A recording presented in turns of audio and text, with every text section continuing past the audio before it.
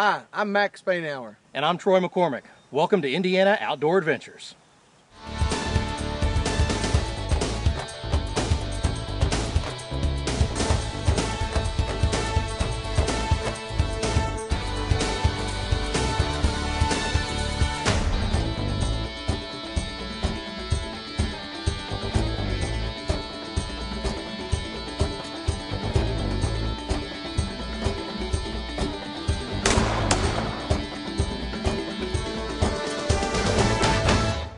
Welcome to Indiana Outdoor Adventures.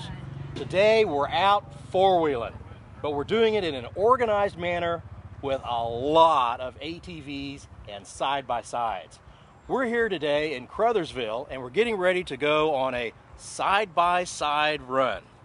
And Lindy, tell me a little bit about Joy of Giving and the reason for today's event. Joy of Giving is to help families in need in the communities. It was started back in the 1990s from Bill, Tom Harmon. Also now their son, Willie Harmon, is involved. And we started to kind of have a friendly competition between the three groups, Harmon Construction, Harmon Steel, and Taylor Brothers. We did a friendly competition. The first year we did our friendly competition, we raised $8,000. The next year it was 30-some thousand. Last year we raised over 83,000, and we're just trying to come up with different ways to help in the community. We also started a backpack program, so food gets sent home with the kids on the weekend that go without. We take families shopping, and by Christmas we help with medical bills, utilities, a wide variety, and everything that we raise goes to the kids. And the idea is then today's event is all about literally the joy of giving and helping out those that need help in the community. Correct. You mentioned friendly competition a couple of times. Has it always been racing ATVs or riding ATVs, or have you done other things? We've sold cookbooks. Last year we had a big event that was an ATV, a golf outing, and a motorcycle ride all in one. Wow. We have a Christmas, Taylor Brothers usually does like a friendly dinner there with Santa Claus, and they have a bunch of kids' activities going on, just a wide variety, whatever we can do to try to raise money. And so then do you have special projects this year that the money being raised this weekend will go toward, or is just some of those that you were already mentioning? Some of them that I have already mentioned, plus we're also going to help get a food pantry going at our local middle school and high school in Jennings County. So Ardell, tell me a little bit about the event itself today and what we're doing and what went into it. Well, this is our fourth year having our charity ATV and side-by-side ride. There's a lot of opportunity for motorcyclists to have charity rides, and we wanted to create something more unique for the ATV and side-by-side enthusiasts. I've rode ATVs for about 20 years now, and we thought this would be a unique opportunity to raise awareness for our charity and give opportunity for all the people that enjoy riding in Indiana. Okay, and it is unique because tell me a little bit about Crothersville and their relationship with ATVs. Well, Crothersville, I'm serve on the town council for the town of Crothersville, and in the past year we have legalized the use of ATV and side-by-sides on the city streets. So we want to encourage all that. We're a rural community, and a lot of our rural neighbors have these machines, and in this economy of saving gas and encouraging people to come to town, we legalized the use of ATVs. So this year we're having the ride starting and ending in Crothersville to help spotlight that fact and just to allow people a good time. What does it take to be licensed or to be street legal to be able to drive it in the community? Well, you have to have your DNR sticker, and then it's inspected by our local police department, and you're issued a sticker from the police department, a $25 fee, and then you're legal to ride 24/7. Do you have to get licensed like other vehicles on the street? You have to be a license plate? No, you just have a sticker. You have to be a licensed operator, and it has to have tail lights. No, tail lights, headlights, and that's it. Great. Now today's event is not going to be in town. We're going to go through town to show people and show off Crothersville to everybody. A lot of folks not come to Crothersville, so we are going to go through the community on our way, but we're going to traverse both Jackson, Jennings, Jefferson, and Scott counties. and go to the communities of Lovett, Deputy Blotcher, as well as Crothersville. I mean, isn't it like 75 miles? Yeah, nearly 80 miles. The route I have planned is 77.5 miles. It'll take us about 5 hours with our stops. Well, we've got a few vehicles showing up today. Yes. How many do you think we're going to end up with for this ride? I'm sure we'll have at least 80 machines. My goal is always 100 machines. We had, I believe, as of yesterday afternoon, 58 machines pre-registered. Okay. I'm real encouraged by the turnout. Of course, the weather's a big contributor to that. So my goal is 100 machines. Great. Well, it's a gorgeous day. Yes. It's perfect for a ride. So if anybody was contemplating it, we'll hope they decided to go ahead and come on over and bring the machine. We'll get them out on the road with us. Definitely. Everybody's welcome to join us. Side-by-sides, ATVs. If they pay, I'll let them go. I don't care. There you go. It's all about raising money today for the charity. That's right, and helping those less fortunate. I'm here with Bill and Tom Harmon, owners of a second-generation company that is actually putting on this event today in Crothersville, Indiana. Bill, can you tell us a little bit about the event, how it's come about, how your company's involved? Well, we started a charity organization probably 7-8 years ago. Some of the employees ride these things all the time, so that was one of the ideals that come out from the committee, that let's have an ATV ride. And I think this is our 4th or 5th year for the ride. Wow. So over the ride, it's for Joy of Giving is one of where the money can go to and then disperse it out there. I'm taking it. Guys, all we do is give them the opportunity, and they do it all. We got committees formed, and the employees have taken hold of this, and all we do is give them the opportunity, and a whole lot of people did this today. So. Well, and the big thing is, sir, you've given the opportunity. That's big. And most people don't do that in this day and age, it seems like. And you guys have really stepped up, and then your employees on top of that. How many employees do you have at your companies? In the summertime when we get busy, we'll get up to 300 to 400 with office and field employees. Wow. Great weather, can't beat it. That's great. And who do you have with you? I've got my wife with me, which she's probably in line for the bathroom right now, and there's a few other people. And then there's 100 other people I probably don't know here. So. But it's all about getting to know people and riding today. That's right. Everybody's having a good time out here. Great. And who's this over here riding our brake? This is Megan. Hi, Megan. Megan Gross. Well, I hope you have a good rest of the day. All right, thank you. I'm a Jeremy Loffer, owner of Nightcrawler Customs in Southern Indiana, and this is my wife Amanda. And we build a lot of custom accessories for the Polaris Razors, the 800s and the 900s, and we're just out enjoying the poker run. What kind of customizations do you do? Anything from roll cages to Nerf bars, A-arms, windshields, about anything for the Polaris. Are you driving or riding today? I'm driving. You're driving. Are you having fun doing it? I sure am. Yeah, what are you riding today? Looks like caught you off guard there, didn't I? 800 EFI. There you go. How is it fun riding on the roads, or do you like being off-road better? I like being off-road. I don't like the road. It's a lot of driving on pavement today, isn't it? You're going like 30 mile an hour. You go faster. No doubt. If we had 75 miles of off-roading, would you do it? Oh, yeah. Oh, yeah. Stay tuned. We'll be right back with more Indiana Outdoor Adventures. Offering basic to advanced obedience training, housebreaking, and behavior modification for your hunting dog or household pet. Shannon Dog Training is your full-service training center. We provide pet training, detection training, and kennel facilities. We specialize in detection dogs for narcotics, cell phones, arson, and cadaver dogs used by jails, prisons, and security centers. Shannon Dog Training can provide you with total off-leash control for a dependable working dog or well-behaved pet. Life Essentials in Brookston, Indiana provides the products you need to become more independent. Products like our Journeyman wheelchair provide all-terrain access for the hunter and all-around outdoorsman. Every year, thousands of people are born with or acquire disabilities. Whether your special needs are for residential, commercial, agricultural, or just enjoying the outdoors once again, we customize our lifts and mobility products to fit your needs. We're raising you to new heights. Call today and we'll work with you to take back your life. Looking for adventure? Marengo Cave has it all. Explore the underground wonders of Marengo Cave with our 2 easy walking tours, or go on an adventurous cave exploring trip with hard hats and lots of mud. Kids will love discovering gemstones at the Cave Springs Mining Flume. This U.S. National Natural Landmark has been open to the public since 1883 and provides breathtaking views of underground cave formations. Visit us online at moringocave.com and plan your visit today. Blastmasters of Indianapolis, Indiana is your source for custom stone sandblasting. We etch limestone markers for gardens and home landscaping projects to pet memorial stones and address markers. We offer brick pavers for fundraising projects and large monument stones for memorials and parks. Contact us today for your custom sandblasted Indiana limestone markers and memorial projects.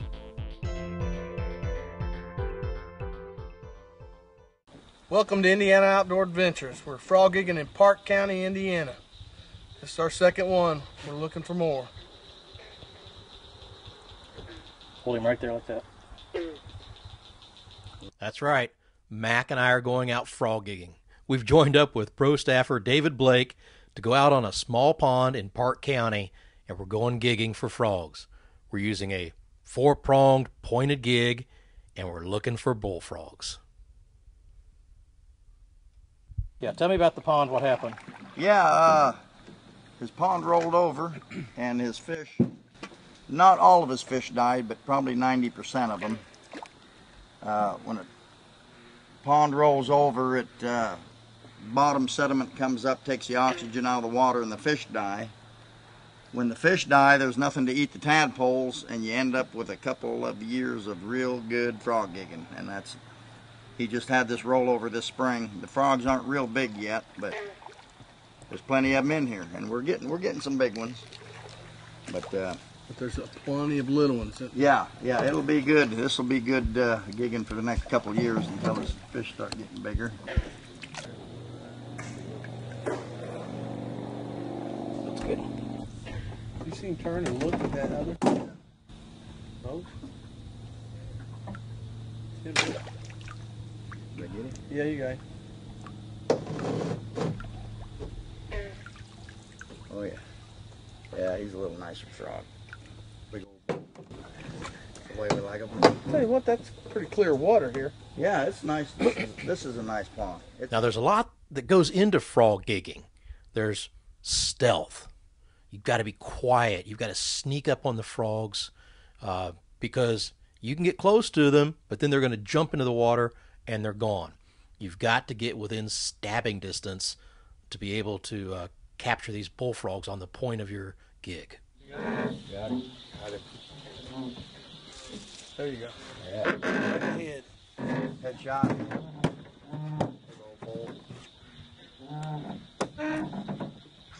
Hold him up there, let me see. Fatty. Not a monster, but it's some pretty good legs. See it back.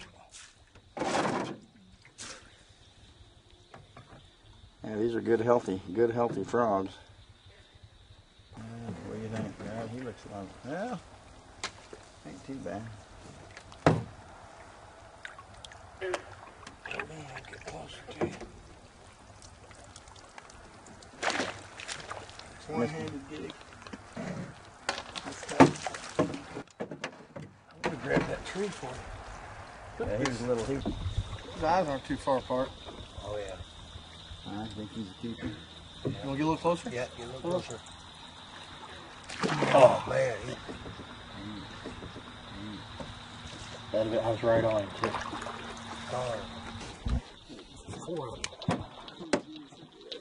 Oh, look at that. Man, I might get 2 in one gig here. Ooh, that'd be awesome. God, which one's the biggest? Oh my. I think the one in the back. looks the biggest head.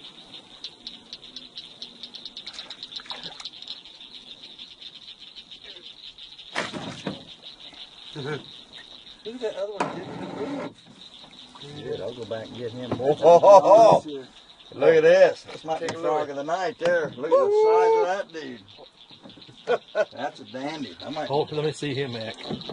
Wow. That's a nice Yeah, frog. that there frog is probably 14 inches long. Take a look at this one. That one, no, my God, that's a keeper too.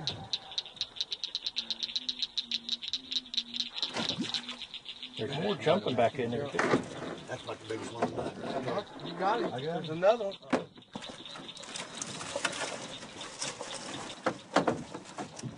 You get him? Yeah. I want to see him drop him in the basket.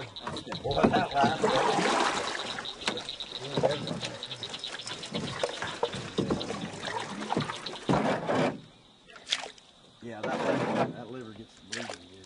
I feel like I'm on Gilligan's Island in their boat.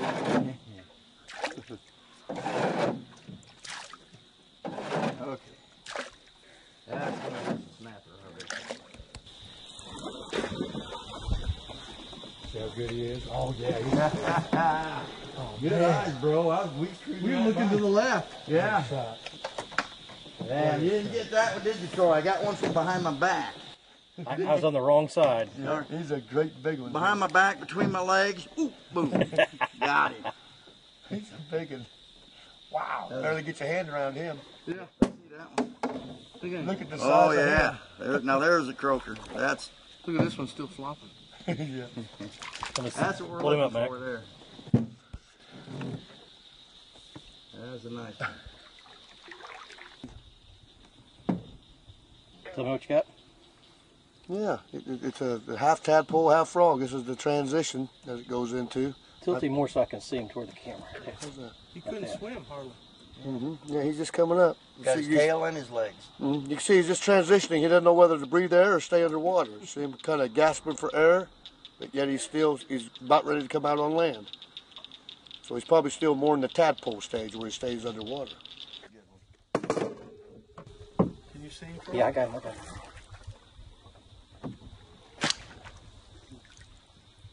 I didn't see him shoot out. I think he's mine. I think he's on there. Good job. Not real big, but not bad. What about that one right there, Dave? He's too small. Really? Yeah. You want me to grab me that? Or hand me that? I'll get up here and take a little bit. I think here. Small. He looks. Yeah, we'll let him grow up a little. He's not bad. Look at that.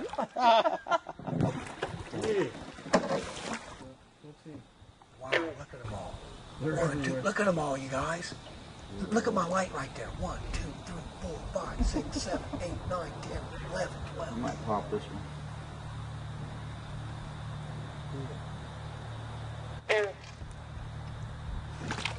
What about this one right here? Oh, I should have took him. He's off this one. Right here? Is that one small? That one's pretty low. Oh, he's right there. Which one are you going after? Oh, that's it. I don't know. You got one right there. You get this. Look. Oh, he just went down. He went to the left. Nice shot. Who did that? I didn't see him. Over the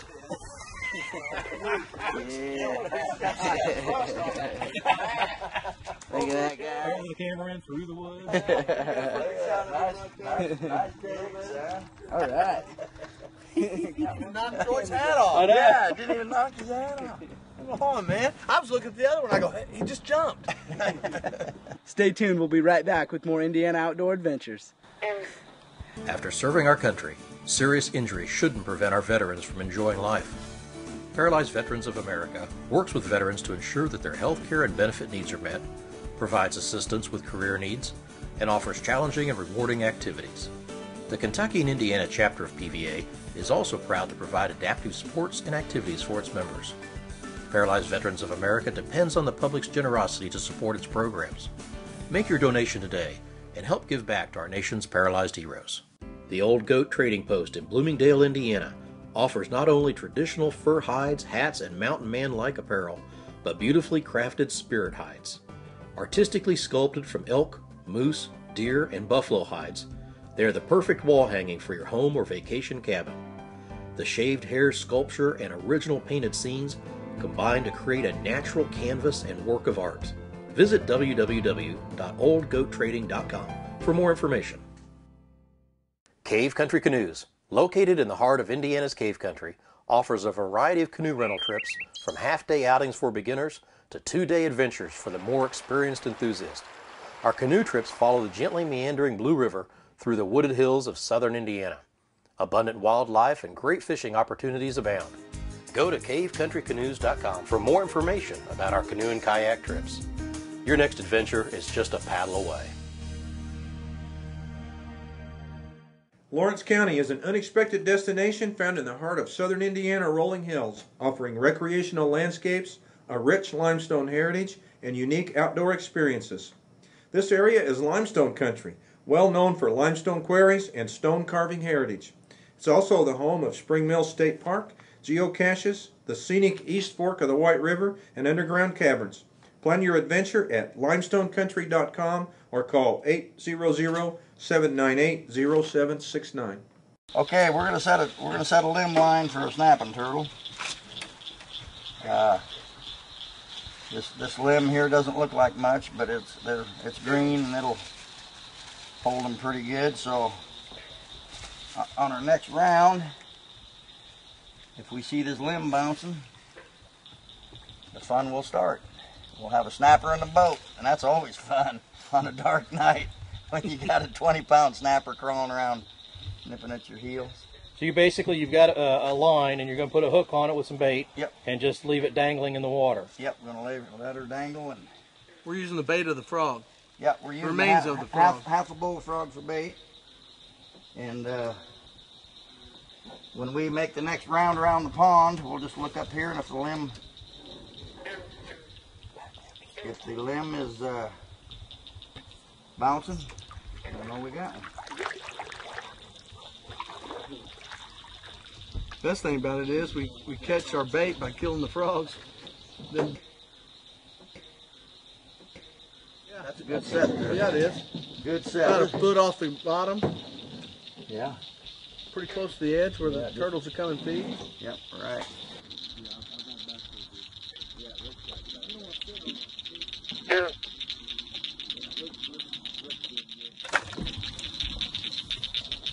Get him. Hold him right there, man. Yeah, that's a nice frog. That's a good one. Look at that big old web foot there. Nicely done. Now they got good video there. Yeah. That was great, right over my shoulder. You took my hat off, but so that was good. Yeah, at least I didn't nick your ear this time. No, that's right.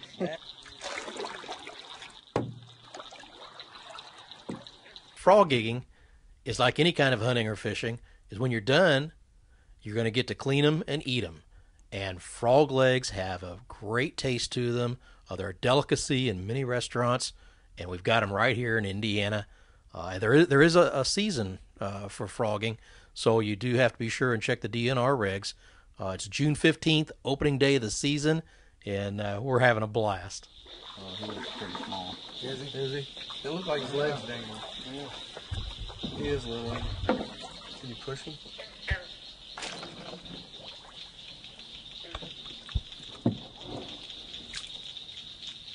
That's a big one. Well, heck, he's bigger than looks like. Yeah, he's decent, bro.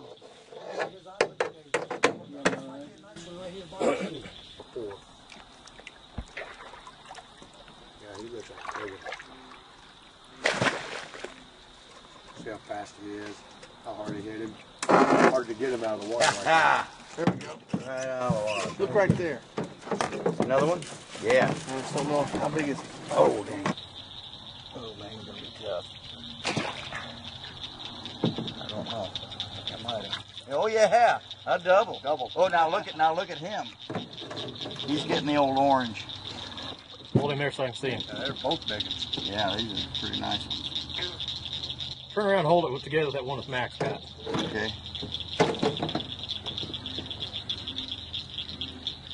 Now see that one actually is a little bit bigger. Oh. He's gonna get away. Okay, what were we saying? Take two with two. Take two with two. Yeah. Yeah, one of them's starting to get the orange throat and the orange belly. That's usually a sign of maturity.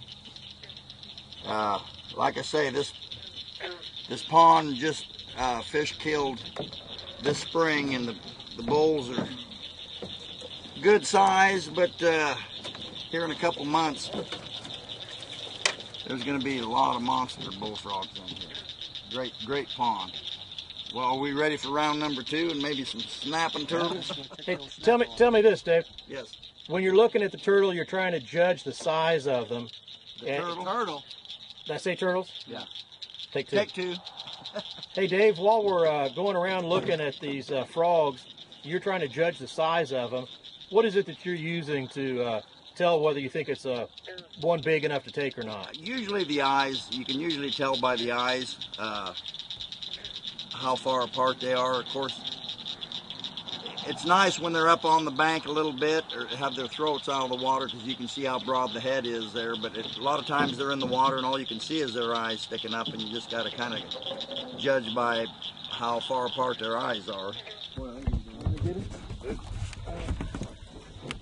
Let me see that.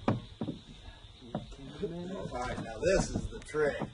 Gig, film. Push the up a little bit. Left-handed. Left-handed. Oh, that's good, Luke.